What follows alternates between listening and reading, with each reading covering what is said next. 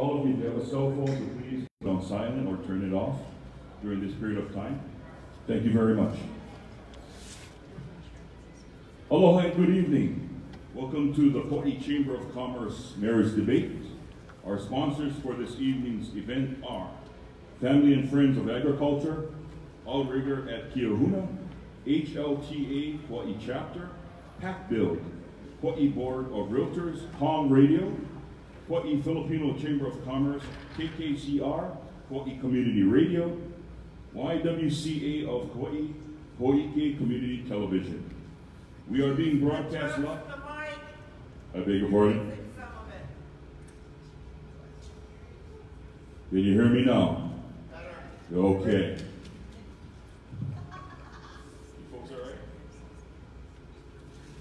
We are being broadcast live tonight by KKCR, Kauai Community Radio, and will be rebroadcast on Palm Radio and Hoike Community Television. We are streaming live via the Chamber's Facebook page. First, a word about tonight's format. Each candidate selected a number to determine the order in which they will make opening and closing statements and answer questions. Each candidate will have 2 minutes for introductions or opening statements and 2 minutes for closing remarks. We have a lot to cover this evening, so without further ado, please welcome the candidates for the mayor, Mr. Derek Kawakami and Mr. Mel Rapozo.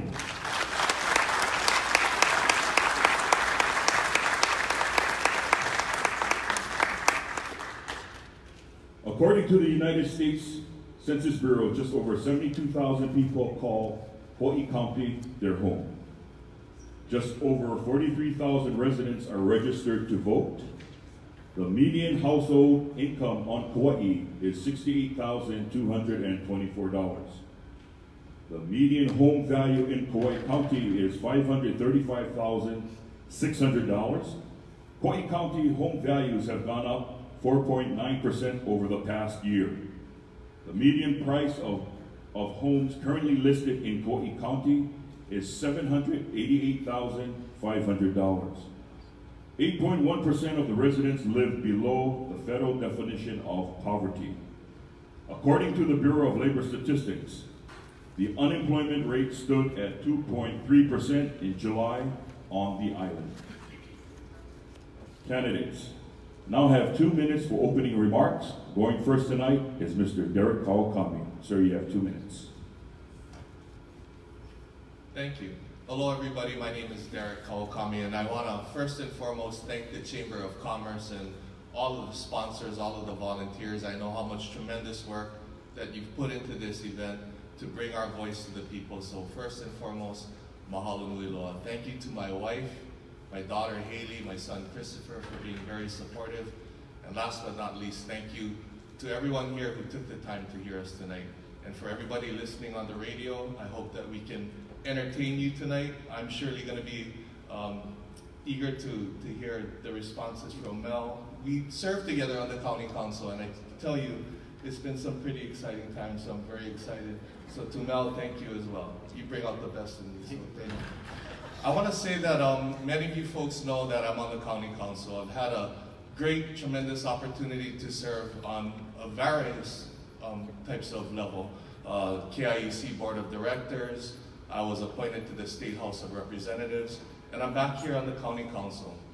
This is a chamber event, and I have to tell you that, you know, I got my start in the private sector. Our family was blessed to have been able to grow a business that has served many of you throughout the community. I look forward to answering the questions, and I really look forward to bringing that diverse experience to the mayor's office. So thank you so much, and God bless. Thank you, Mr. Kawakami. Up next, Mr. Mel Rapozo. Mel, you have 2 minutes. Thank you very much, and thank you all. Thank you, Chamber, for being here. And let me apologize up front. I have this cold and I have a cough, so I'm going to try and hold it in as much as I can. But thank you to the Chamber for putting this on, for the public for being here, as well as my wife, Patsy, who's here. We celebrated our 29th anniversary 2 days ago. This is her anniversary present, being here at the Chamber Forum, or debate. And of course, Derek, as he stated, we've been friends longer than we've been colleagues. And I made a fatal mistake many years ago in my office at the council. He wasn't even on the council, and I told him, you know, Derek, you should run for council. Mistake, but anyway, Derek and I work really well together, and I'm looking forward for an excellent 2 months left on this campaign. As far as myself, I've served 14 years on the county council, the last 4 as the chair. Started off my career at Kauai Police Department. I was 19 years old, served 12 years there, as well as the Hawaii National Guard, retired with 21 years of service. I have 2 children who I would love to have had here tonight to watch this, and I'm hoping that they're listening on KKCR.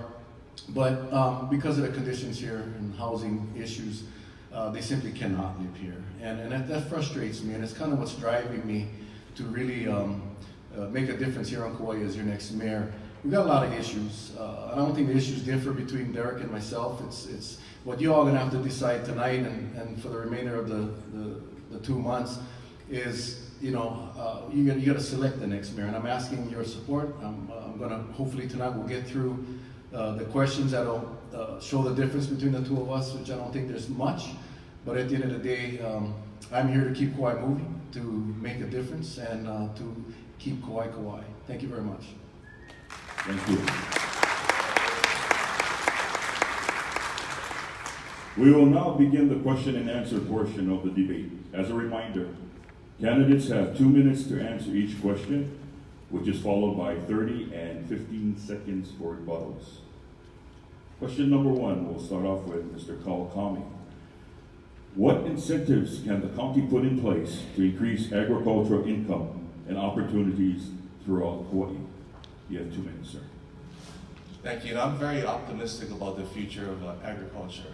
You know, my family has roots deeply ingrained in agriculture. My grandfather, HS, came from Japan to work the sugar plantations. My mother, Arlene, grew up in Hulio Valley.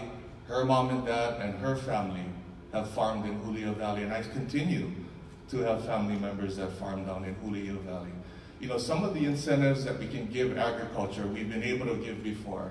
You know, I've been blessed to have been able to serve in the Hawaii State House of Representatives, and every single year, our Kauai delegation made appropriations for good ag projects.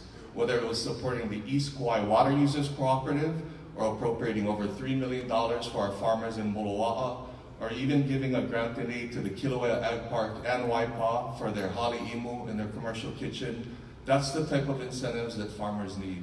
You know, on the county council when I first ran and got elected, one of the first things that I did was to allow value-added products in our sunshine markets. And that comes from my grocery background.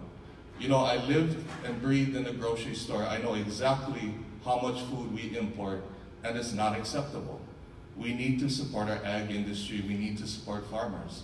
Currently, we just passed a bill that Councilmember Kaneshiro and myself introduced to even expand the sunshine markets by allowing ranch products, beef, poultry, eggs, in-season whole caught fish. You know, these are the type of incentives that we can support farmers and increase their profitability. Thank you. Thank you, sir. Mr. Rapozo, you have 30 seconds to respond. Thank you. Not so much a rebuttal, but really more a compliment really to Mr. Kawakami and Kaneshiro. The last bill which we just passed, which will allow the value added, will allow fish and meats and sheep and all that. I think it's going to do great things. But I think we have a great model out in Kilauea with the Ag Park that took over 20 years to get together, put together and get it going. Mayor Carvalho has really done a great job with stewardship agreements where we connect and partner with nonprofits around the island for various cultural activities. And I think we need to continue that stewardship agreements with agricultural activities. Thank you. Thank you. Mr. Kawakami, you have 15 seconds. Sure. I'd just like to add too that the best way that we can support farmers is to ensure that they have water. You know, no water, no farmers, no food. And it's a controversial topic, but we need to ensure that our farmers can receive the water that they so much need. Thank you. Thank you. Next question, Mr. Rapozo, you will be going first. How would you improve our county parks to keep our county beaches clean and safe? You have 2 minutes, sir. Thank you very much. That's a tough question that comes up a lot. You know, I believe our park system, we have many parks on this island, some passive, some active, and what it really boils down to is resources and making sure that we do assessments in our parks to determine which parks have the most use, and then we have that inventory It's just a matter of accountability with our Parks Department, holding people accountable to these different parks. And I have a very simple solution, which I had raised with the mayor and the current mayor years ago, which was that every park, like they do on every military aircraft, they put the name of the chief mechanic and the pilot. My suggestion to the mayor was it wouldn't cost the county a penny. At every park, you put the names of the employees that maintain that park. It gives them a sense of ownership, it restores the pride, and it also will ensure that the public will know who to contact in the event there's some problems with that park. At the end of the day, we need to find a director of parks that is qualified and will be held accountable to make sure that these parks are being taken care of. We have had a rash of complaints regarding the restroom facilities, and yes, a lot of it is due to vandalism from the public, and we got to do a better job with the security and our police making checks. But we got to restore pride back in our workforce. That's number one. And once we can do that and empower them with the ability to take care of our parks, I think we all will see a very, very huge improvement in the parks that we have on Kauai. And we need to keep those parks clean, not just for the visitors, but for our residents as well. Thank you. Thank you. Mr. Kawakami, you have 30 seconds to respond. Thank you. There's so many community organizations that have reached out that want to enter into this public-private partnership. So many organizations have reached out to say, hey, we have a crew of people, we're always at the park, let us participate. I think, getting that community involvement, getting them to take that ownership, it instills pride, and you're less likely to have vandalism. We had a pilot project at Menihuni Food Mart where we let the kids come out and maintain that area, and you know what? It's been proven to work. We need to partner up with the community. We can do this all together. Aloha. Mr. Rapozo, you have 15 seconds. Thank you. And we've tried that for many years. We've had adopted parks. It's simply not working, and in some cases they do. At the end of the day, it's still the responsibility and the obligation of the county, the Parks Department, to ensure our parks are clean and safe. Thank you. Thank you. The third question will be Mr. Kawakami going first. In March of 2017, it was reported that there are 1,600 cesspools and 120 injection wells in the Poipu area. The report indicated that some of these are overflowing and polluting Waikomo Stream, and similar situations exist throughout Kauai County. What will you do as mayor to address the problem identified, including advocating for state and federal resources, and help improve the water quality in our streams? Mr. Kawakami, 2 minutes. Thank you. I'm a surfer. I'm a lifelong ocean lover. That ocean is my playground. If anybody's going to protect that ocean, it's going to be the people that cherish it. I can tell you cesspools and injection wells, and to some sort of cases, even septic systems are no longer appropriate.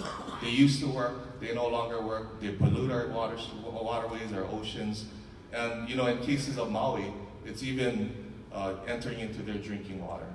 I think what needs to happen is the County of Kauai needs to invest in infrastructure improvements, and that means wastewater. And where we can't get wastewater and sewer, we need to find ways where we can convert these cesspools over into individual wastewater treatments.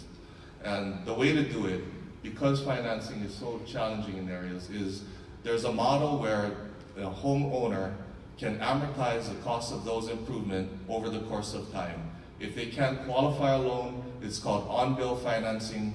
They can actually, through either property tax assessments or even on their water bill, amortize the cost of that septic system conversion over the course of 30 years. And it's been done in other municipalities. I think that's the way that we can get conversions over. On some of these other areas where there's TBRs and people can't afford, when they sell that property, they need to be mandated to convert those over. I really feel strongly about that. If they can afford to pay for it, they should be. We had incentives out there on the North Shore. These people that could afford to do it didn't take those incentives. I really believe it's a matter of time where it's going to be mandated by the federal government. Thank you. Thank you. Thank you. Again, not much to reply. This is going to be a boring debate because they would agree on more than we disagree. But the reality is we have to stop the cesspools, injection wells. We need to get this island into an island-wide sewer system. You know, we're working on an infrastructure plan right now. I think Derek talked about some creative financing opportunities as well as grant funding opportunities from the federal government. But at the end of the day, this island has to get away from cesspools and injection wells, and we need to get the wastewater systems and make it available to everyone. And I support as well the mandatory requirement, or the requirement for these homeowners to convert as soon as they can. Thank you. Thank you, Mr. Kawakami. No. Thank you very much. Question number 4, Mr. Rapozo, you go first. Do you think Kauai has a carrying capacity of how many visitors we can reasonably accommodate on any given day? If yes, how would you better manage our capacity? You have 2 minutes, sir. You know, that's a tough question, because how do you determine the capacity scientifically or with data? I can tell you that in my personal experience, and I think every one of you in this room will agree that we have reached that capacity a while ago, that in fact we have more visitors than we can accommodate and handle right now. And I'm not talking about hotel rooms and TVRs and bed and breakfasts and Airbnbs. I'm talking about our infrastructure. Based on the infrastructure that we have today, we cannot handle more tourists coming to this island every single day. I get frustrated when we watch the news and we watch the press releases from the visitors bureaus, and they do a great job. They do a very good job selling Hawaii. But the problem is that these airlines are getting more routes to Kauai, and every time one new airline gets a new route to Kauai, that's another 70,000 people that will be here in the year. That's 70 more thousand people that's going to be using our parks and our roads and our restrooms. And we have no say. And I think this county and the mayor needs to set the example and lead the charge by holding up our hands and saying, state, you need to stop. And before you create more routes to Kauai, you need to give our people an opportunity to have some input. Our parks are overwhelmed. Our roads are overwhelmed. And if you, as we do, we stand on the side of the road and wave as we campaigning, I gotta believe one out of every 2 cars is a rental car. And we cannot handle any more. And you know, again, for the visitors bureaus, the tourism authority, they're doing a great job. But I think we have become a victim of our own success. And we're at the point we got to say, whoa, time out. Let us regroup. Let us reset. Thank you. Mr. Kawakami? You know, I wholeheartedly support our visitor industry, but I can tell you when 1 in 8 homes on Kauai is a vacation rental, we have an issue. And part of that overcapacity is that vacation rental market, the illegal vacation rental market. You know, recently I proposed a tax increase on vacation rentals to bring it to the same level as hotel and resort. I believe that they're a hotel and resort operation. They should pay their fair share into our infrastructure. And you know what? Our administration will go after these illegal vacation rentals and to amortize them out of our inventory. Thank you. Mr. Rapozo? I agree, and I think it's no secret that I've been a very aggressive advocate for the prosecution of these illegal vacation rentals for as long as I've been on this council, and that will continue with a special unit in planning that will go out, and that's all they will do is enforce and prosecute these illegal vacation rentals. Thank you. Question number 5, Mr. Kawakami, this will be for you. The threat of hurricanes, tsunamis, flooding, and man-made disasters are real here in Hawaii. What steps would you take as mayor to ensure our county is more disaster ready? You have 2 minutes, sir. Thank you for the question. You know, it's no secret that we're dealing with climate change. The frequency and strength of these hurricanes have been growing, and it's something that we need to be prepared for, folks. We live on an island, and our resilience is just of the utmost importance. You know, what I got to witness after the floods in April, while I was sitting in that EOC, was tremendous amounts of collaboration.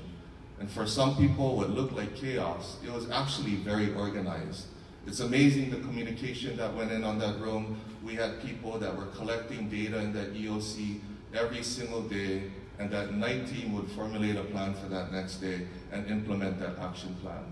You know, moving forward, we have to drill, drill, and drill. Like any other thing, it's muscle memory, and it's your ability to actually go out there and perform when you're in a time of crisis.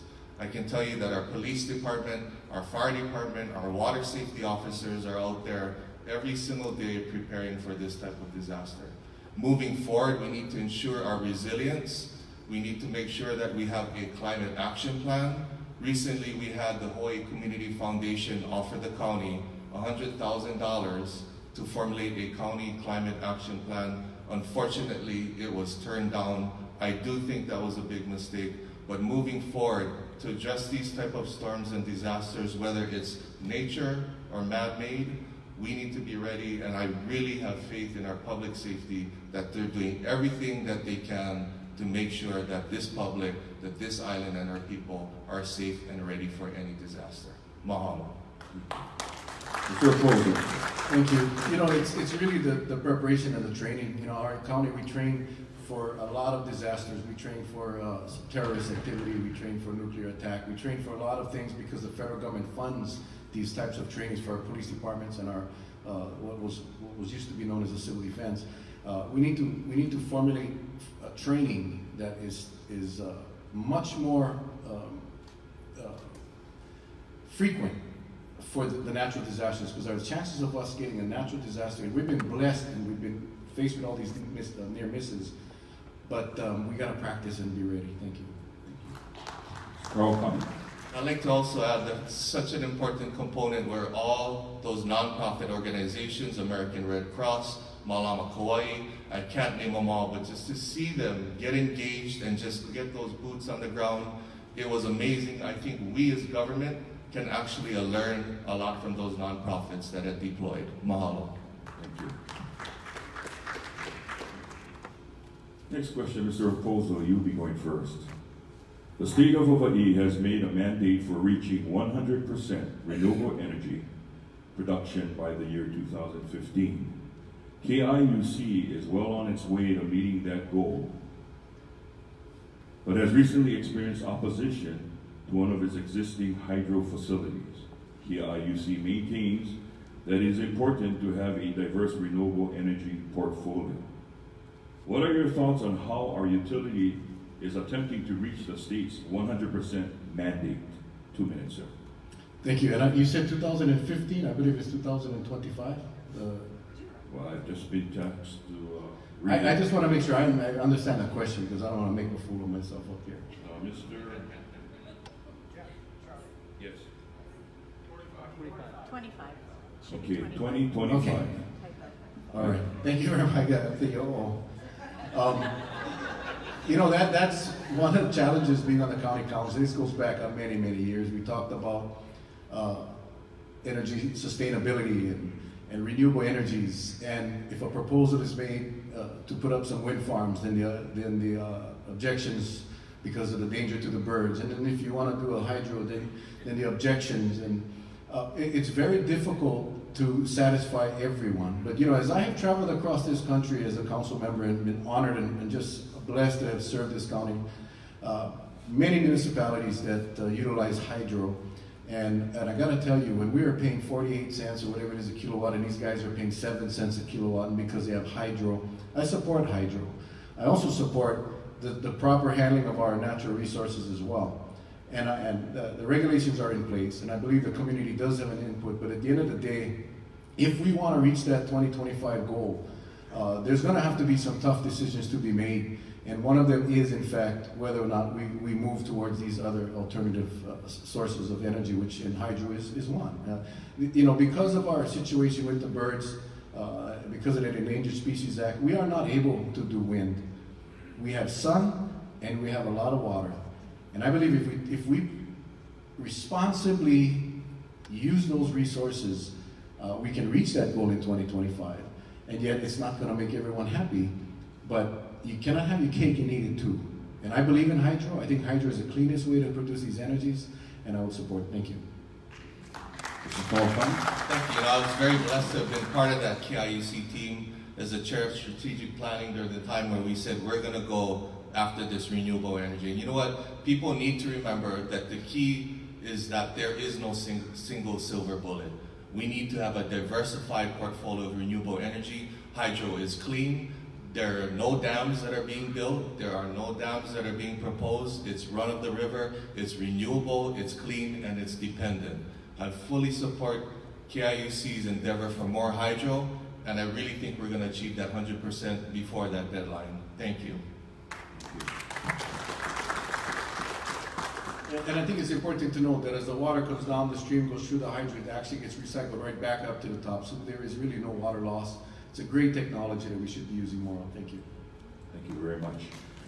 Mr. Kawakami, you will be going first on this question. The Me Too and Time's Up movements have elevated awareness of the staggering numbers of individuals that have experienced sexual harassment, sexual assault, and gender discrimination.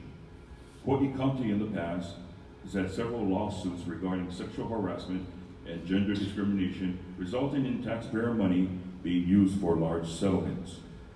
How would you ensure all county employees are protected and safe in their jobs? Sir? Thank you. You know, during my time at Big Save and Menehune Food Mart, sexual harassment training, gender discrimination, hostile work environment, it was at the top of our list of concerns. And it all starts with having a good human resources department that gets out there every single day to train each and every one of our employees about what is appropriate and inappropriate behavior.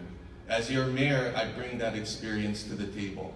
We will not tolerate any type of discrimination. We will not tolerate any type of hostile work environment. And I can tell you, it comes down to training and holding people accountable. Oftentimes, government does not see themselves as having a vested interest in that operation. For many of you chamber members that are owners of business, you take these issues seriously to heart because every single lawsuit comes directly out of your pocket.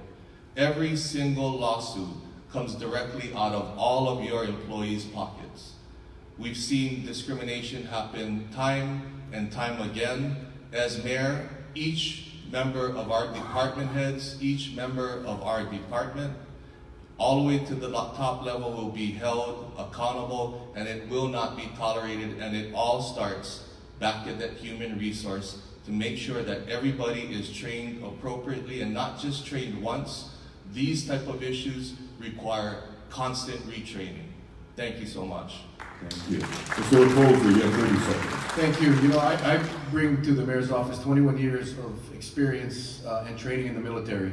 And whether you agree or disagree with the military, I gotta let you know one thing, is wherever I went, whether it was in a base in the country or it was a peanut field in South Korea, the training throughout the military is standardized and required.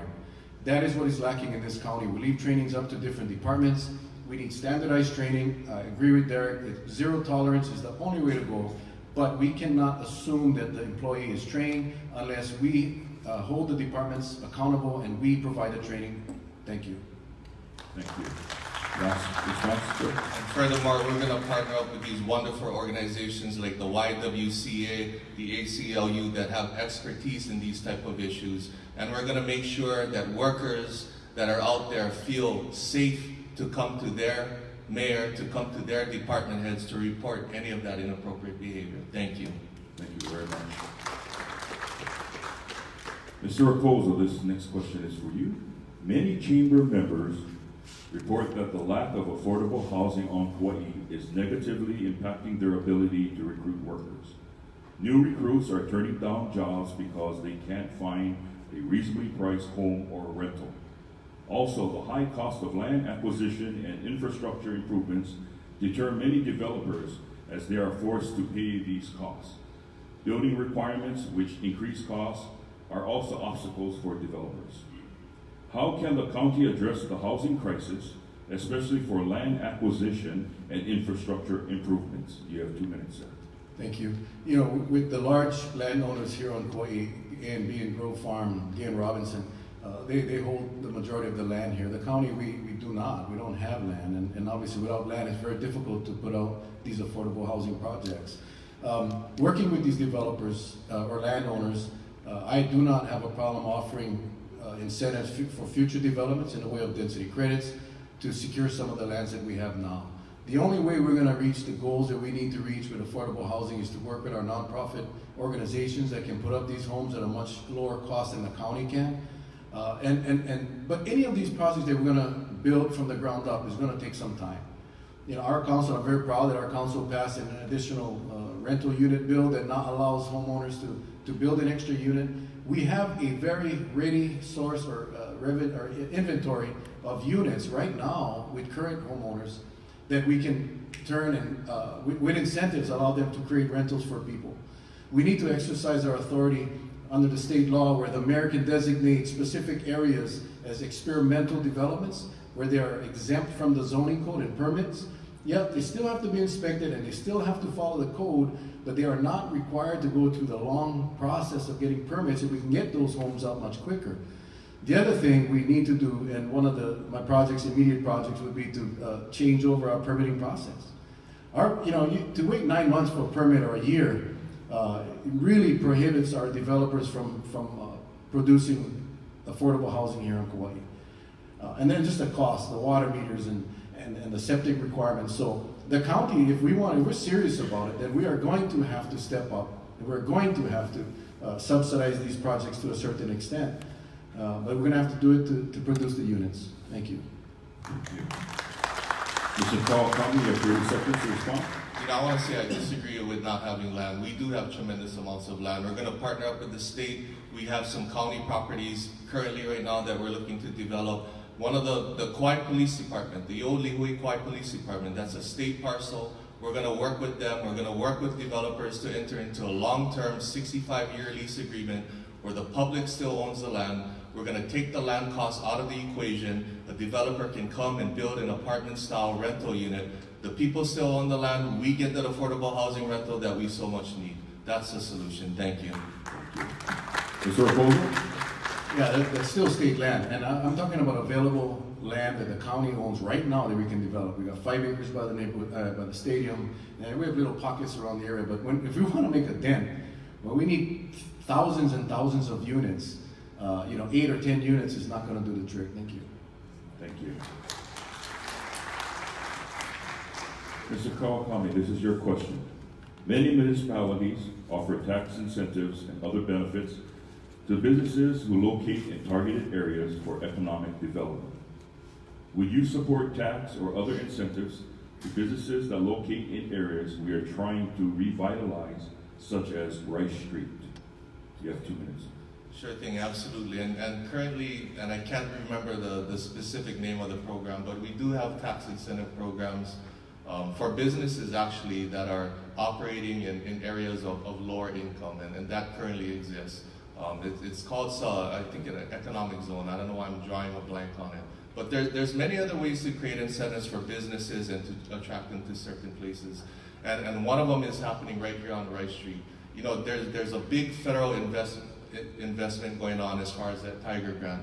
It's going to improve the area of Rice Street. It's going to improve mobility. It's going to allow people to walk and bike easier around the area. And it's really going to slow traffic down as far as vehicular miles per hour, which needs to happen on Rice Street.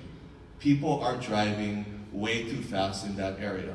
It's going to improve circulation. It's going to improve infrastructure. It's going to make Rice Street a lot more appealing for businesses to come on down, open up business, open up shop, and bring some economic revenue to county government as well. Other things that we can look at that I was a part of is Senator Wakai and myself created an incentive program for manufacturing.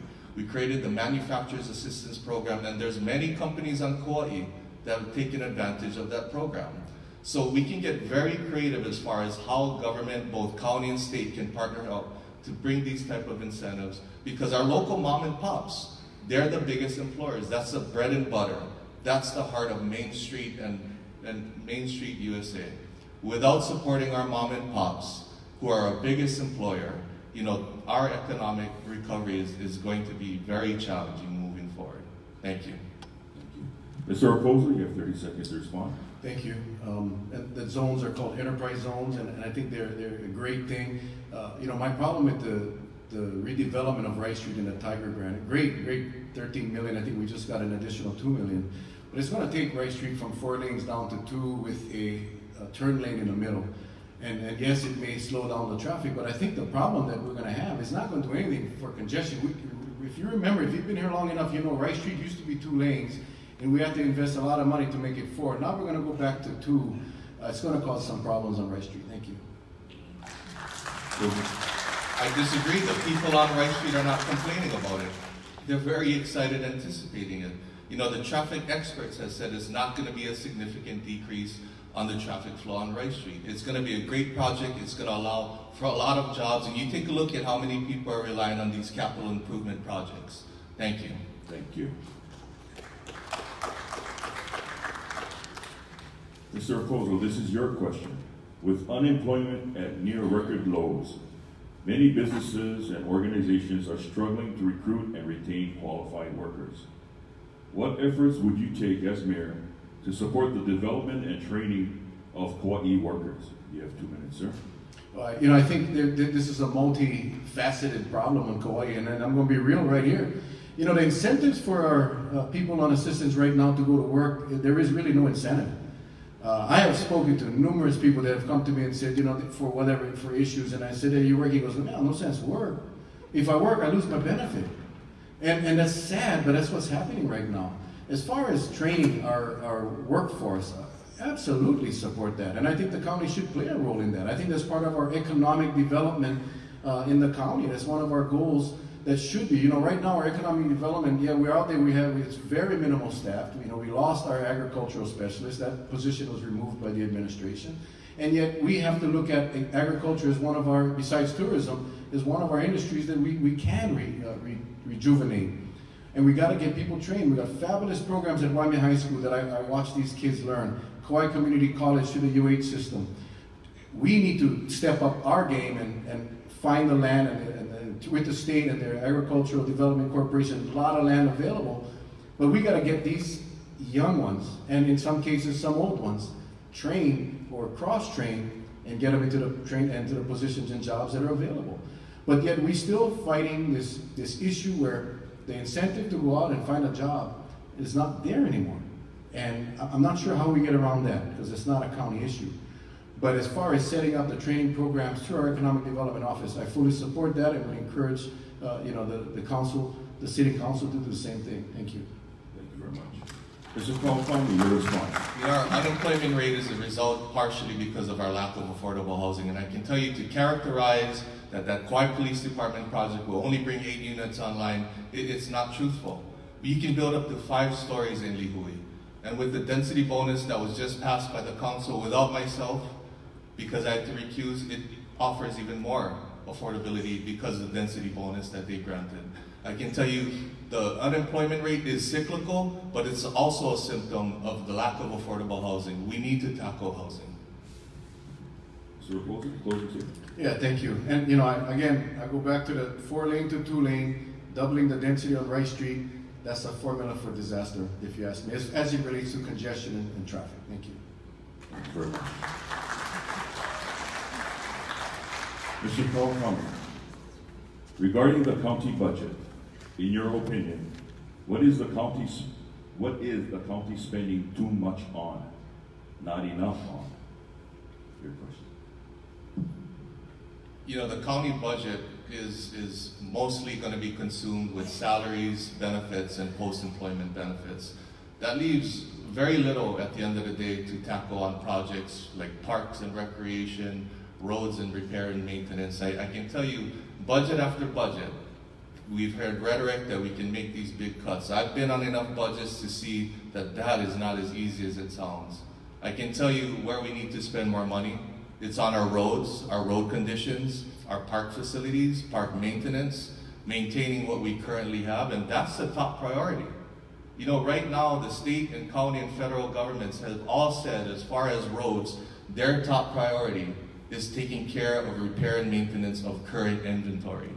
And I can tell you, in this last budget, I was able to work with Councilmember Chop to infuse this county budget with $4.3 million of additional revenue that's going to go $2.7 million for affordable housing, a little less than $1 million to replenish our safety net reserve that was drawn out after the floods in April. And we're going to be able to build that comfort station at Vidina Stadium for all of those soccer players and soccer moms that have complained to us about the porta potty conditions.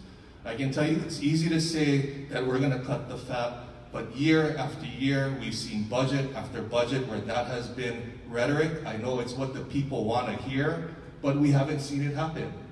In business, you can either cut expense or generate revenue, and these are the places where we're going to focus our energy infrastructure, road conditions, park and facility maintenance as well. Thank you. Thank you. Mr. Rapozo, 30 seconds to respond. The problem is you cannot continue to tax the people to pay for these improvements. The duplication of services in our county right now is no joke. I have, in the last 2 budgets, proposed cuts of all the vacant positions that were vacant for over 500 days and could not get the support of this council to do so. We tried to make the cuts. You cannot get the councils to agree. But duplication of service, number one, I will do staffing audits, performance audits to determine exactly what is the right size for this county and make those tough decisions to reduce the size and expenses of this county. Thank you. And furthermore, we're going to increase our budget by $25 million additional dollars with that general excise tax surcharge. It was an unpopular thing to do, but the right thing to do. It's going to generate jobs. We're going to be able to alleviate traffic. We're going to be able to address potholes and our road conditions. And I can tell you, it needed to be done. It was the right thing to do. Thank you. Thank you. Mr. Rapozo, the Office of Economic Development is an important potential driver and resource for the Kauai business community. As mayor, what priorities would you set for OED, and how would you structure the office to support the needs of our business community and help grow our economy? Please be specific in terms of what sectors of our economy would be supported by and how.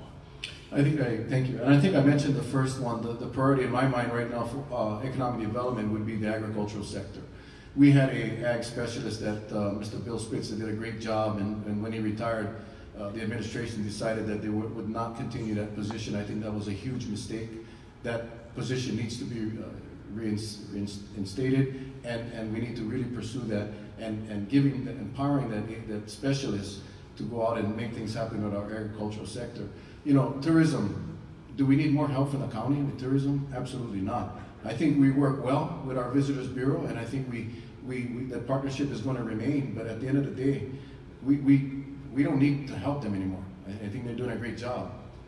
The training that we talked about earlier, economic development needs to be involved in developing our economy, and that is where the training of our workforce, our young ones, working with the schools and the college, getting our kids involved in the training so we can get them into the workforce. That's what our economic development needs to be doing. Right now, I think the majority of our work, we're basically a clearinghouse for grants. We get grants from the Hawaii Community Foundation or from all these different agencies, federal and state and private entities. It flows through the economic development, and our poor director's got to go monitor these grants. We need that director to be taking care of developing our economy. And the two sectors I believe right now, agriculture is definitely number one, and as I stated earlier, the training of our young workforce to get them into jobs that are available for them right now. And that's my plan going forward. Thank you. Thank you. Mr. Kawakami, 30 seconds to respond. You know, I think the key thing is to partner up with our private sector partners as well. You know, the Chamber of Commerce, KDB, these are tremendous resources that I don't think that we've tapped into as much as we should. The one thing that I would like to specifically focus on, as well as agriculture, is STEM. Our students are going off to college and really investing in science, technology, engineering, and math. We need to bring some of that presence into the Office of OED to make sure that we're diversifying our economy and that we have these 21st century jobs so that our kids can come back home. Thank you. Thank you. Mr. Rapozo, 15 seconds. Yeah, I cannot disagree more with the STEM. The problem is we've tried that, we've had STEM. You know, these companies come and they go. It's very difficult because of our business climate here to have a business. But the STEM area is another area that we have a lot of interest, a lot of community involvement and private sector involvement that we should pursue as well. Thank you. Mr. Kawakami, according to the Hawaii Appleseed Center for Law and Economic Justice, 1 out of every 8 homes on Kauai is a vacation rental. This is one of many factors contributing to the lack of affordable housing across the county. How can the county promote the creation of rental and workforce housing in order to alleviate the pressure created by the rapidly increasing rents and limited inventory? You have 2 minutes. Thank you. This is a twofold question. One in 8 homes is a vacation rental. We need to make sure that we're getting some of these illegal vacation rentals back into our local neighborhoods. A few ways that we can do this is, 1, take a look at rapidly enforcing the current law that we have on our books. You know, for the most part, the planning department has going out and enforcing, and those units that are charging $300 to $500 a night, they're actually ceasing and desisting. But on these higher end vacation rentals that are operating illegally, that are charging $5,000 a night, they're brushing it off, quite frankly. And this is where we need to really take a look and see if our fines need to be raised once more again. Also, when we talk about how can we do our part as county government to get more affordable housing, I'm going to say it again. One of the things that I did at the legislature is to commission money for a study to do a master plan for Mahilona Hospital and that property. And I can tell you, the relationships that I've been able to build with our state legislators, the relationships that I've been able to build with private developers to get them all to the table, that master plan, that money was also just reinstated by Rep. Nakamura. They're going to be able to master plan Mahilona. If we as county government and state government can take the cost, the two highest costs of construction for affordable housing, we take infrastructure costs because that's our job. Our job is infrastructure. If we take the cost of the equation of land, we can get those units to be more affordable. The thought process that we're going to have the developer do everything and bear all the burden is the reason why we don't have affordable housing today. We do this by collaborating, we do this by partnerships, and we do this by being practical business leaders to be able to negotiate a win-win situation. If there's no rate return on investment for developers, they're not going to come and build anything. Thank you. Thank you. Mr. Rapozo, you have 30 seconds to respond. Thank you. 2 enforcement officers, $100,000 a year in salaries, $10,000 a day per violation. The fines will fund the office. We need to get rid of these illegal vacation rentals. Now, we're not going to convert those units into affordable houses, but what it's going to do is it's going to open up an inventory of homes that they will have no other choice but to do long-term rentals, which will, again, when you open up inventory, all the way up and down the chain, you get vacancies and you get families back in homes. So yeah, we're not going to convert transit vacation rentals into affordable housing, but we'll increase inventory. Thank you. This is Kawakami at 15 seconds. I disagree. Some of these units that are being rented out on Airbnb are very modest homes, a lot of them. And Airbnb, by the way, has been designed to make it challenging for county planning enforcers to go out there and actually identify these illegal units. But I can tell you, we need to hold Airbnb and other companies accountable as well. Thank you. Thank you. Mr. Rapozo, this is your question. There is a proposed constitutional amendment that will create a surcharge on investment properties to fund public education. The proposal leaves the definition of an investment property and the surcharge amount to be determined by the state legislature.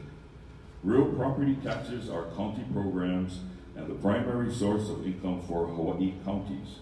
The proposal creates state interference with each county's real property taxes. Those taxes pay for infrastructure, maintenance, labor, and other expenses. Many home and landowners also worry that the loose interpretation of an investment property can have adverse effects and unintended consequences. If this amendment passes, do you feel that you will be hampered from raising appropriate revenues via the real property tax to cover necessary county operational expenses? You have two minutes, sir. Thank you. First of all, it's not a surcharge, it's a tax. You know, the real property taxes, the counties really only our only source of revenue. The state has already capped our transit accommodation tax revenues. They've already taken some of our TAT revenues and sent it over to Oahu for the real project. Now they are using the guise of education and our kids and saying, hey, we're going to put a surcharge. It's not a surcharge, it's a tax on the county's real property tax system. And I'm not supporting it. I don't support it. And if you read the actual amendment, it is so broad, it doesn't assure anyone that the money is going to end up in the classrooms where the money belongs. We have enough money in the Department of Education. You know, I think we're the second highest paid Department of Education, or the funded departments in the country, and yet our school teachers are on the bottom. There is no assurance. This is my opinion that it's a money grab, another one, and we need to preserve our right as counties. As a mayor, I'd stand tall and very hard and aggressive against this, because we need to maintain our ability to use the property taxes as our main source of revenue. Now the state has crept into our territory. And again, to disguise this as a surcharge when it really is a tax on property, which traditionally has been the county's function. So I absolutely do not support it. This will hamper our ability in the event there is a shortfall and we need to increase property taxes. Our constituents, our taxpayers are going to be hurt. And it's going to be very difficult for counties across this state to increase property taxes, knowing that the state already has tagged on a surcharge, which is an additional tax, and again, hamper our efforts to raise or generate the necessary revenue to cover operational expenses for our county. So definitely do not support this. Thank you. Mr. Kawakami, you have 30 seconds to respond, sir. Thank you. I'm married to a school teacher. I was raised by a school teacher. My mother-in-law is a school teacher. Auntie Marianne right there is a school teacher. We love our school teachers. We love our students.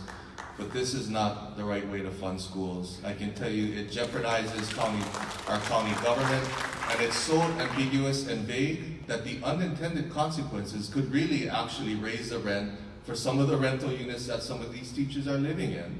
It's undetailed, it's undefined. We love our teachers, but it's not the right thing to do. Mr. Rapozo, you have 15 seconds to respond. Thank you. Next question, Mr. Kawakami, this is for you. Traffic congestion is one of the biggest challenges facing our island's future. No one travels to paradise in order to sit in traffic, and commute times for local residents are growing longer and longer. Rush hour traffic is extending to longer periods of the day. Building more roads is one possible solution, and increasing convenient and affordable public transportation options is another. How do we make public transportation more convenient so that more people will utilize it, which will reduce the number of cars on our roadways? You have 2 minutes, sir. Thank you. Public transportation is actually undergoing an efficiency study as we speak. And some of the cost savings that they're going to find within those efficiencies will bring more operational hours into the weekend and nighttime. So that's going to add some convenience. Our roads are chronically congested with traffic. We all know this. We have work commuting, we have school commuting, and we have the impacts of the visitor industry that's really impacting our traffic. But there's low-hanging fruit that we can attain. We're going to take a look at 4-way intersections where it's appropriate and deploy roundabouts, which will keep traffic moving. We're going to take a look at ways that we can work with the state of Hawaii to implement the Kapa'a transportation plan, which includes adding another lane on the north end of the bypass road and also the highway widening fronting Cocoa Palms. These are all priority projects that are on the list right now, which is known as the STIP. These are all projects that the state has prioritized in doing. I can tell you that the U.S. Federal Highways has conducted a study of all of the road projects on Kauai. It cost $3.2 billion. They also forecasted how much revenue we're going to see from all means of financing, federal, state, and county over the next 20 years. We're going to get $600 million. That's a $2.6 billion gap. We've heard about building new roads. I can tell you the price tag on that road and utilizing that Cane Hall Road comes with a price tag of $500 million. It's very popular, and it's an easy thing to say that we're going to build another road, but our fiscal reality doesn't allow us to do it. State and federal government has all said that their top priority is maintenance of current inventory. But there's some small low-hanging fruit that we can go and attain, and that's what our focus is going to be on. Thank you.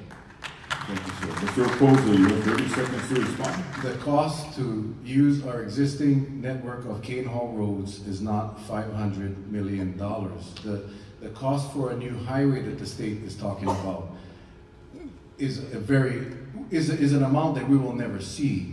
The existing Cane Hall roads that currently sits, that we use during emergencies in Kapa'a, that road actually expands or extends out towards Kaloa. I'm talking about those roads. The bottom line is this: we can't wait for the state. We can't wait for the federal government. We need to get cars off of the roads today, onto those network of cane roads, and we need to do it soon. Thank you. Mr. Kawakami? And that's the type of rhetoric that has gotten into this problem by continuing to chase things that we are not going to be able to attain. We need our federal partners, we need our state partners. To say that we don't need them and we're going to pay for it on our own, the only way to do that feasibly is to double your property taxes. I don't know where the money is going to come from. Thank you. Mr. Rapozo, this is your question. How would you describe your leadership style and what leadership strengths would you bring to the mayor's office? You have 2 minutes, sir. I think my leadership style obviously is, I'm accountable to the people, and I will hold my appointed employees accountable to me. That in fact, my time in the military, my training in the military, as well as the police department, it's number one is training, and number one is making sure that people have the resources that they need to do the job. And at that point, number one, hiring qualified, competent people in the departments that they're at. You see, I haven't committed any positions to anyone. People tell me, "Well, you better start looking." Well, you know what? The bottom line is, at the end of the day, come November 7th, if I'm successful as the mayor, that week I'll be busy with interviews and trying to find people to fill that cabinet. And this may sound really weird to all of you, but some other people in my cabinet may be wearing a Kawakami shirt today. Maybe wearing a Lenny Rapozo shirt or a Joanne Yukimura shirt. At the end of the day, my cabinet will be made up of competent, qualified, the best we can find on this island. And in some cases, we may have to go outside. But I will tell you this, my administration will be complete with qualified, competent, accountable people that can do the job and will be able to convert this county from a county that right now is, I would say, is kind of broken, and get everybody back on the same page and restore pride to this county and get our employees to be happy to come to work again and get the jobs done. But at the end of the day, it's competence and qualified people that I will appoint. It's not to be political. And you can ask anybody in my camp, they'll tell you straight up, that's the first message in my meetings is, if you're here to get a job, you need to leave. I'm looking for the best. I want to succeed as the mayor. I don't want to fail. Thank you. Mr. Kawakami, you have 30 seconds to respond. 30 seconds, my leadership style is honest, collaborative, innovative, energetic, and very positive, very optimistic. I'm a bridge builder. I have the ability and have done in the past to bring the public sector and the private sector together to solve some of our problems. You need that type of positive energy. Inspirational is another word that would describe me. I'm going to bring out the very best in each and every individual and to make sure that they know that it's not just a job, that every single day our mission is to improve the quality of life for the future. Thank you. Thank you. Mr. Rapozo, 15 seconds. This is a challenge to each and everyone out there listening. If you have a question about my leadership style, call the county clerk's office tomorrow, ask to speak to any employee and ask them what the positive changes has occurred in the county, Office of County Clerks and the council services since I became the chair. Thank you very much.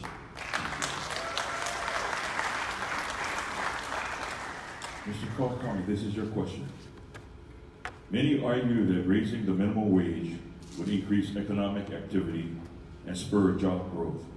Yet others believe raising the minimum wage would force businesses to lay off employees and raise unemployment levels and ultimately increase poverty.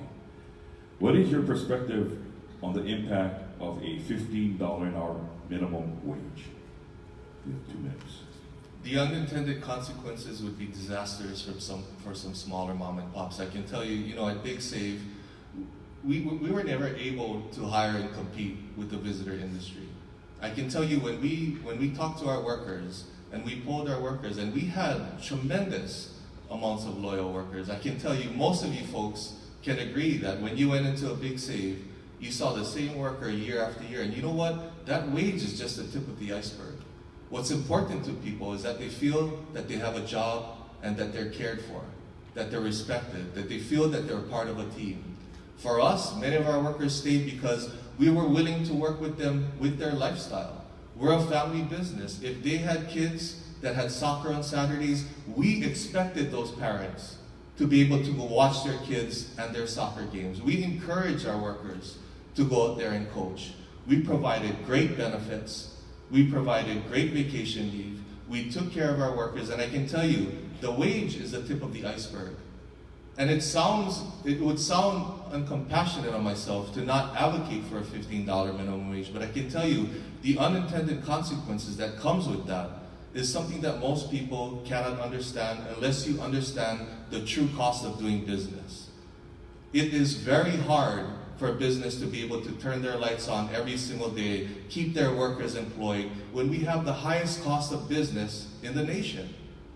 We need to really work with our businesses to give them the tools that they need to retain the workers. And I can tell you, the $15 minimum wage is something that sounds great in concept, and I hope and we strive to attain that. Every single day, it's a goal that we set. But I can tell you for Kauai, the unintended consequences could be disastrous. Thank you. Thank you. Thank you. Yeah, I mean, I agree with 100%. You know, if you set the bar or the base at 15, every other pay scale moves up as well. You cannot just increase the $15 minimum wage and expect all the other salary scales, especially in the visitor industry, to remain the same. So the effect is going to be compounding. You see it. You go to rental car agencies, you see kiosks instead of humans. You go to McDonald's, you see kiosks instead of humans. I think again, as Derek called it, the unintended consequences is something that I don't think people understand. Thank you very much. It's tough for this short 15-second. Well, Derek, you have 15 seconds. I'd like to add on that, you know, the thing that we do is attract industries that can pay a living wage, and that's why I couldn't believe that you don't think that STEM has a future in Kauai. These STEM jobs transition into agricultural jobs, creative media, the film industry. There is a STEM job opportunity on Kauai. Thank you. Thank you. Mr. Rapozo, in order to prevent government gridlock at the county level, how would you maintain positive working relationships with your colleagues, especially the members of the Kauai County Council? You have 2 minutes, sir. Thank you. I think it just comes down to communication. I think one of the things that we don't have with the current administration, I think, is the communications that we used to have when, you know, Mayor Baptiste, I mean, Bernard and I are very good friends, and on a personal level, we often communicate, but as a formal structure of communication between the administration and the council, we're lacking that. And as I've always said, you know, the council, and I think I speak for all council members, is that we don't like surprises. We don't like to read about something that's happening on Facebook or Twitter or in the paper. Or when something comes across and we put on the agenda, that's the first time we've seen or heard it. Obviously, expanding the communication, setting up in the initial stage of the new term, a true goal setting workshop, like a session where we go up to Kauai and hammer it out. No cell phones, they don't work up in Kauai, so that's where it needs to be. And just individually and collectively figure out what are the priorities that we can honestly achieve without argument. And let's focus on those items. We all know that traffic's an issue, housing's an issue. Let's use this time to formulate a game plan that we agree on and pursue down that track. And the things that we don't agree as much, we save for a later time. But it's the communication. The mayor with the department heads with the different individual council chair or committee chairs of the council, keeping everybody in the loop, I think, with frequent and consistent meetings is the way to go. And that's something that I would advocate and I would aggressively pursue. Thank you. Mr. Kawakami, you have 30 seconds to respond, sir. You know, as mayor, the county council is really going to feel like they're a part of the mayor's team as well. And I'm hoping that I will be a member of that county council team as well. We're going to be very collaborative. We're going to sit down. We're going to address issues. That's the thing. We're going to have to stay focused that our #1 job is to improve the quality of life, to see where we can find collaboration, where we can find agreement and common thread. This is going to require that type of inspirational, bridge-building type of collaboration that you often don't see in government. Thank you. Thank you. Mr. Rapozo, last 15 seconds. Yeah, you know, I was never a very good athlete, but I consider myself a very good coach. And, you know, motivating people to do their work is kind of what I do. I enjoy doing it. And that is really what I plan to do as a mayor with the sitting council at the time. Thank you. Mr. Kawakami, your question is as follows. In December 2017, all 4 of Hawaii's mayors committed to achieving 100% renewable transportation by 2045 and 100% renewable fleets within the respective counties by 2035. Do you support these goals? And if so, what will you do as mayor to move towards them? You have 2 minutes, sir. Thank you. Absolutely, I do support these goals. I can tell you currently right now our transportation agency has done a great job as far as chasing grants for a more energy efficient fleet. We have the opportunity to receive 100% electricity driven buses, and that's going to be a start. You know, the other thing that we're going to do is that at our own county facilities, we're going to start deploying some of these electric charging stations for our vehicles. That's the one thing that has hesitancy for people to move over into electric vehicles. It's the fear and the threat that they may run out of batteries halfway across this island as they commute. So we're going to do our part. We're going to lead by example. We're going to take a look at some of our facilities where we can deploy these energy efficient and electric charging stations. We're going to be putting up photovoltaic on some of our facilities to be more energy efficient. And we're going to support our transportation agency as innovators and as pilots as we move forward into the future. We have a tremendous opportunity on Kauai. Each and every one of us are members of our co-op. That's going to be the biggest piece that we're going to have to work with. Sitting down with KIUC to see where we can find common ground, because we all have the same common goal: to be more sustainable, to be environmentally friendly, to move away from fossil fuels. And we're going to have to do this because our future depends on it. Our job is to ensure that we leave something better than what we found it in. So absolutely, we're going to support every single endeavor that we can to move away from fossil fuels, whether it's with our motor vehicle fleet or the way that we operate as county government. Thank you. Mr. Rapozo, you have 30 seconds. Yeah, absolutely. I mean, you know, to sit up here and say we don't support it, I think would be crazy. But at the same time, we got to be realists as well. You know, some of the vehicles that we use in our county day-to-day operations may not be conducive to electric vehicles. So I don't know if we can do 100%. But at the end of the day, whenever we can, we should. Now with the new batteries that are developed, the range of these electric vehicles are much more usable for county workers. So I do see a transition to electric vehicles throughout the next few years. Thank you. Thank you very much. Mr. Kawakami, your last 15 seconds, sir. I think the next equation is also working with our motor vehicle dealerships to see where we can find some nexus to partner up. You know, we're going to have to find a way to work with every segment of this community to make sure that we're more environmentally sustainable. Thank you. Mr. Rapozo, this is your question. According to a recent study, the homeless population on Kauai is decreasing. Nevertheless, homelessness persists throughout the county. What is your plan to end the homeless crisis on Kauai? Thank you. First of all, I don't think anyone will be in shock when I tell them that the homeless has not decreased on Kauai. I'm not sure the way they did that report. I'm not sure how they count, but we have a problem of the hidden homeless here. And if you don't believe that, go to Waimea River Mount, go to Honolulu Beach Park. You gotta go in the bushes. You need to talk to the homeless people. You don't just go to the park and count 1, 2, 3, 4, okay, 5. No. We have a serious problem of homelessness here. And yes, they may not be visible like on Oahu yet. But if we don't get a handle on this, we are going to become like Honolulu very, very soon. Number one, we got to start looking at a shelter, a shelter that we can house these people. That's not a transitional shelter, not an emergency shelter where you kick them out in the morning.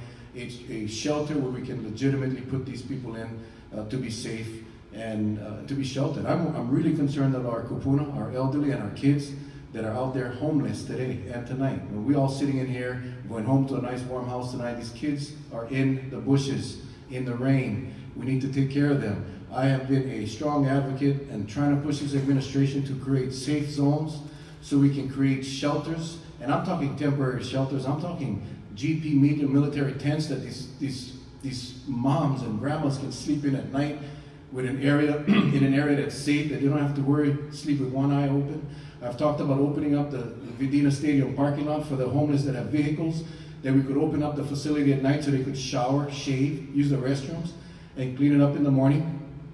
There's a lot of things we can do, and the mayor can do immediately, and I plan to do that. We need to take care of our homeless people 30% is legitimate homeless, 30% suffer from mental illness, 30% are problem children.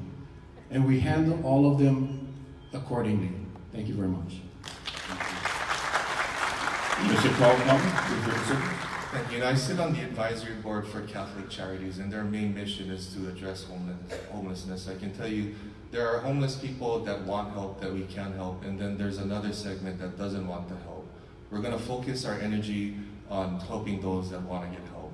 We're going to be working with realtors, we're going to be working with landowners, and really deploying that Housing First program that has been proven to show that it can work. We're going to work with the Vet Center to identify veterans that are out there that have fought so hard for our country that are out there homeless right now. It's an injustice that needs to be addressed, and we need to do it in a feasible way. Thank you so much. Mr. Rapozo, last 15 seconds, sir.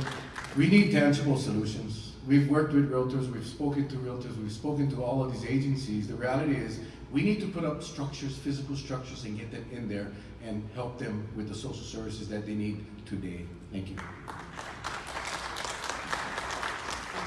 Mr. Kawakami, your question.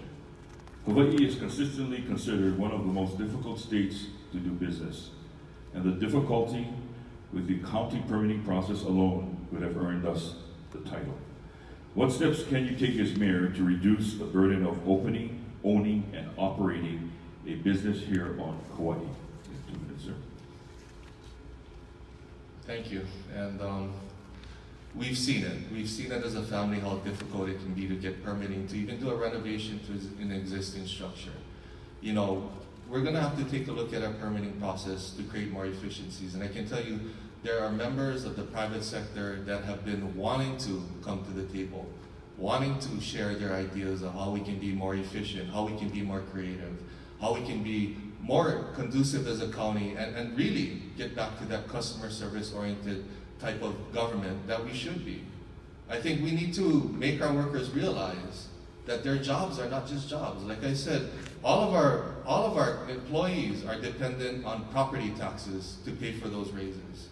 And every time that we delay a building permit, we're not just delaying a project, we're delaying revenue coming into the county to pay for those services. Every time that we delay a project because of permitting, somebody is sitting on the bench that could be at work. And every day that a project is delayed because of permitting, those construction costs keep on going up and up. So it takes that type of leadership to be able to come in, explain the process, explain how important that you are, that everybody, the unseen worker, the secretarial, the administration, how key they are, and recognize their value and inspire them to do more. We're going to have to take a look at where we can get permitting and work with the state to be more efficient. The days of just having a project delayed because a permit was sitting on the desk is going to be unacceptable, because we've had to live through it. We've had to see how much it costs as far as project delays. And on the other side, these businesses need to be educated on what they can do to make sure that they have the necessary paperwork as well.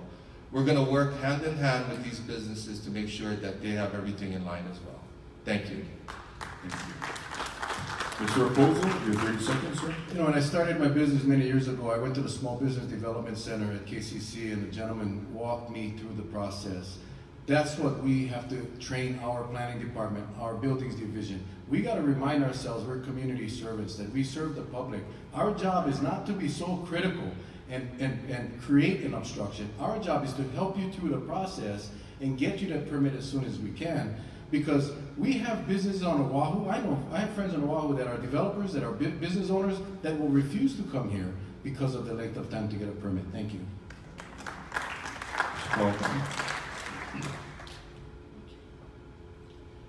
Now we had to skip a duplicate question, so we're going to go with this question for Mr. Rapozo. What will you do to protect, perpetuate, and preserve Hawaiian culture on Kauai and Ni'ihau? Thank you very much. Again, you know, working with the community organizations, we have developed, Mayor Cavallo has developed many stewardship agreements with cultural sites such as Kaneoluma and Poipu and other historical cultural practices and sites here. We need to work with the Hawaiian community, the cultural community, cultural practitioners, and work in partnership. it is so very important that we protect and preserve our native culture. I'm Portuguese, I'm not Hawaiian, but I don't know my Portuguese culture. I've only been on Kauai all my life. So am I aware of all of the Hawaiian culture practices? No, I'm not. And is our youth? No, we're not. Working with, I'll bring up Cocoa Palms because I think you read in a paper that there's a few of us, Derek, myself, as well as the mayor, are looking at what can we do with that parcel should that project not be able to move forward. But that would be an example of turning that into a cultural park, utilizing those organizations to come in and help and teach and train and allow our kids to go in, our visitors to go in and learn this culture and protect and preserve it, because once this culture disappears, it is gone forever. And I am actually worried about that because we have commercialized, a lot of the cultural practices here have been commercialized. Our luau's are no longer authentic, it's more tourist, and I'm not just talking about here on Kauai, but throughout the state. And we need to grab a hold of our true culture and practice it. And I believe in an area like that in Cocoa Palms, where we could convert that over to a beautiful culture, Hawaiian cultural center or cultural park is one of the directions that I would like to take. Thank you. We're going to continue to build upon Mayor Carvalho's wonderful work to preserve our culture. As a native Hawaiian, I'm very proud to see that our island is starting to identify our mokus and our ahupua'as. It's one to educate our kids and our local residents, but it also educates the visitor industry as well. Those visitors need to know how important our culture is and to protect our wahipana, to know what is kapu, what's not allowable. And we need to protect places that are meant for local people. We've lost so many special places to guidebooks and to the like. We need to move forward to protect that very special places. Thank you. Mr. Rapozo, you have to consider.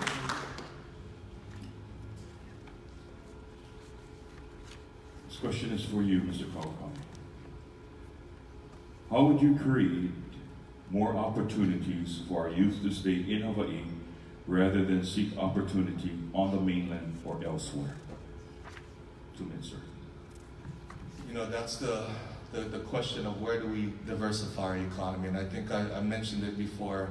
When we're talking about 21st century jobs, when we're talking about technology, when we're talking about STEM, which is so important and near and dear to my heart, we also factor in that technology is a double-edged sword.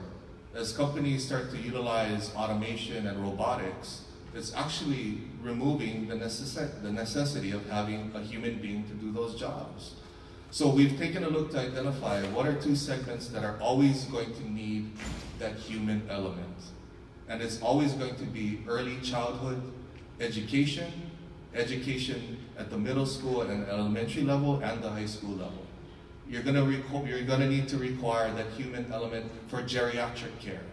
I can tell you, as we age, and as we face the realities of the silver tsunami, these are all industries and sectors that if we grow, they can pay a living wage. The Regency at Puakea right now is over capacity, meaning that they have people on the waiting list that can afford to get in that don't have a place because we don't have enough beds. I can tell you, if we work closely with the state to go and identify that Mahilona property so that we can get an assisted living facility for every income level for a kupuna. Those are jobs that will be created for our kids to be able to stay at home. And they're good paying jobs. When we take a look at our film industry, our creative media industry as well, these are all industries that our schools are already grooming our students for. Kevin Matsunaga at Chiefs Kamakahele Middle School is an award-winning teacher who brings team after team to be award-winning nationally. These are all sectors that we can invest in to ensure that our kids can go off and get an education and come back home. Thank you. Thank you very much. Mr. Rapozo, your 30 seconds, sir. Thank you. And again, this kind of goes back to my earlier response about economic development. This is where our economic development office will be focused on. What sectors out there are available, and what sectors, and how do we partner with our schools and colleges that can keep the kids here? Like I said, agriculture is one of them, but we do have a ton of other industries that could. The other thing that I think we overlook all the time is entrepreneurship. How about we teach our kids to go into business for themselves and to provide products or services to our residents here and be able to benefit? Thank you. Thank you. Mr. Kawakami, last 15 seconds. And we're going to have to ensure that we have the IT infrastructure, that 21st infrastructure that's going to be needed for these high-tech jobs. I look forward to working with Spectrum. I look forward to working with Hawaiian and KIEC to see where we can improve that IT infrastructure as well. Thank you. Thank you very much. Mr. Rapozo, last question. The Sustainable Hawaii Initiative aims to double local food production in Hawaii by 2020. What can you do at the county to help increase food sustainability on Kauai? You have 2 minutes, sir. Thank you. Again, promoting, homegrown food. We have ranchers on Kauai. We have animals that are being raised, that are being sent off to be beefed up, sent back home. Keeping these businesses here on Kauai, whether it's fruits, vegetables, flowers, horses, cows or pigs, we need to provide us the infrastructure for them, slaughterhouses, disinfection stations at the airport for our flowers to be sent out. We can do a better job. Again, tonight I don't think anybody want to be my economic development director, but that person's going to be busy.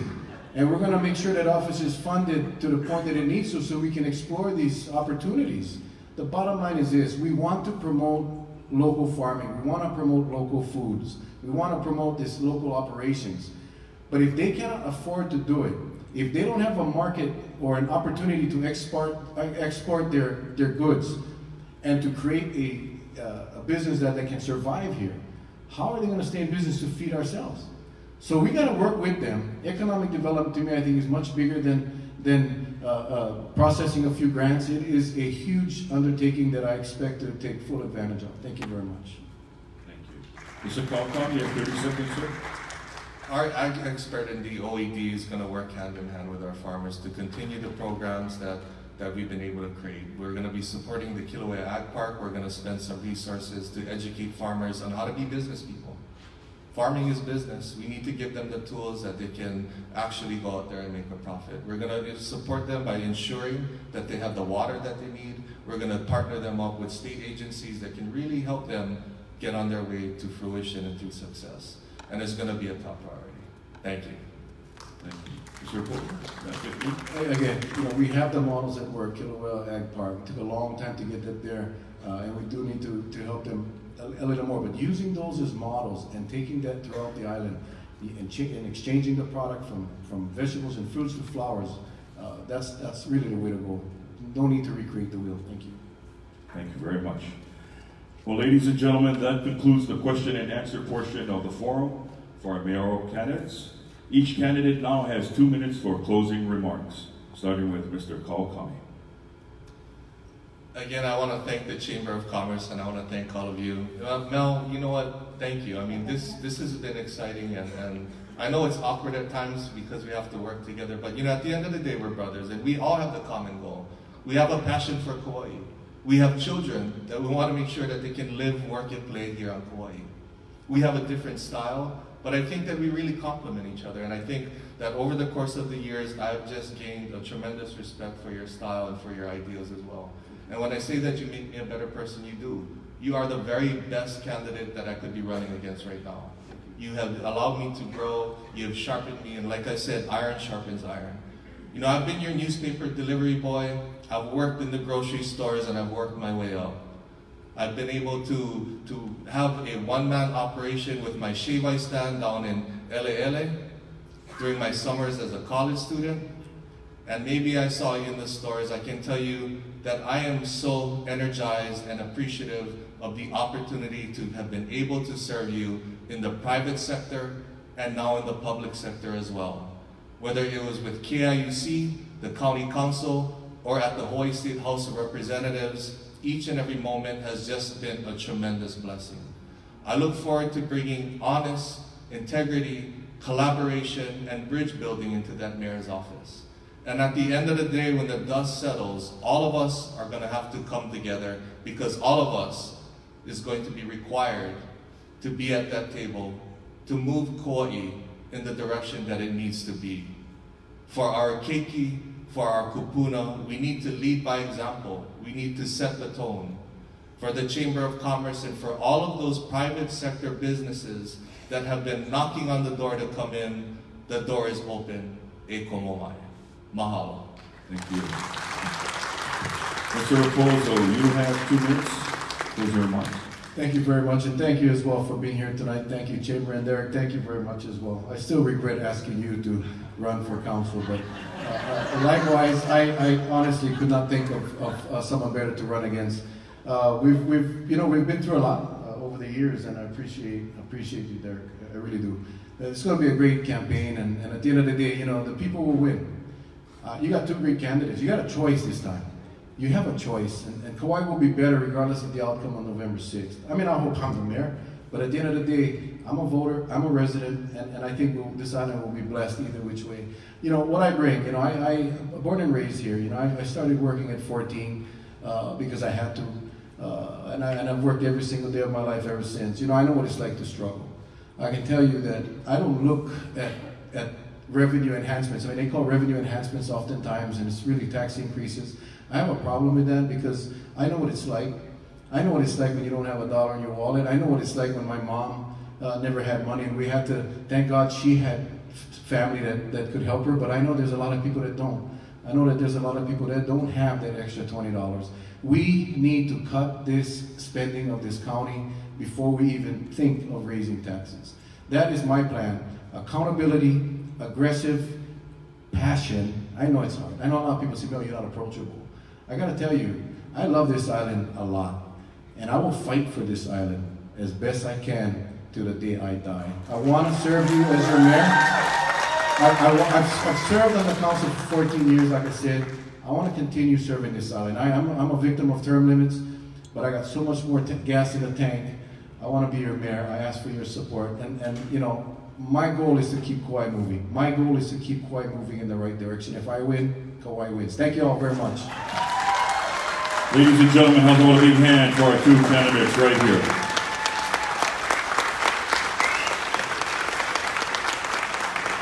Also, ladies and gentlemen, how's a big hand for our volunteer timekeepers, Tyler Rodiguero and Nancy Kana, right in the front here. We'd like to say thank you again to our sponsors for this evening's event, Family and Friends of Agriculture, Outrigger at Tiahuna, HLTA Kauai Chapter, Pat Build, Kauai Board of Realtors, Com Radio, Kauai Filipino Chamber of Commerce, KKCR Community Radio, YWCA of Kauai, Hoike Community Television. Please remember to vote. Election day is November 6th. Polls are open from 7 a.m. to 6 p.m. I'm Charlie Iona, your moderator for this evening. Have a great evening. Aloha and a hui ho!